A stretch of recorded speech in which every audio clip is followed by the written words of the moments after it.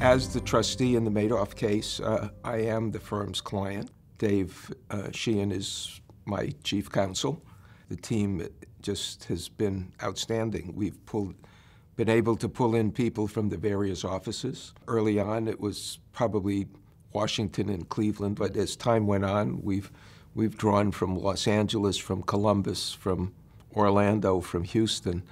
We've had people from Denver, so we've really been able to take advantage of both the number of people in the firm, because we've needed a lot, but also taking advantage of a lot of what the firm has to offer. A significant portion of the work was forensics. People started digging and putting things together. In addition, we had a lot of support from the Securities Investor Protection Corporation, which is paying the fees in this case.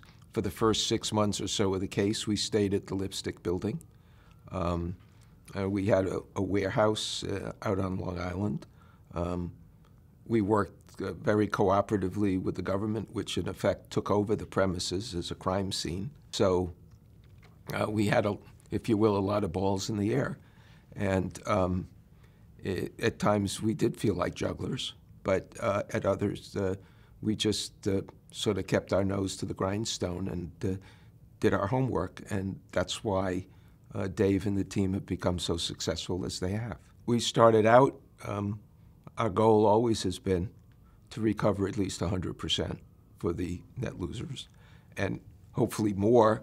That's why we brought some of our litigation against the banks. You know, if we could have recovered more than the approximately $17.5 billion that we figure had been lost, we could be paying some of the other people who we can't pay. There's a great satisfaction in having an opportunity to do what we're doing and making payments to people who really need it.